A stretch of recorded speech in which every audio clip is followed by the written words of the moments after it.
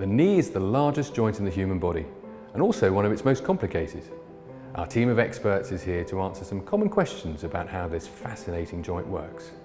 The knee joint is made up of the junction of the two longest bones in the human body, the thigh bone or femur and the shin bone or tibia. There's also the fibula, a small bone on the outside which acts as an insertion point for muscles and ligaments, and at the front, of course, the kneecap or patella, which is a small lever and helps your thigh muscles to work more effectively.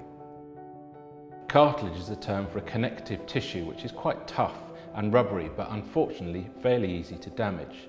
There's two different types of cartilage in the knee. The first type is called articular cartilage, and this is a smooth covering on the ends of the bone that allows the bones on the joint to glide. The second type is a meniscus cartilage. The meniscus is a specialist bit of fibrocartilage that sits in between the thigh bone, which we know as the femur, and the shin bone, which is the tibia. And basically it acts like a cushion or a shock absorber. Now it's in a pretty vulnerable position here, so any loading or pivoting on the knee can unfortunately damage the meniscus.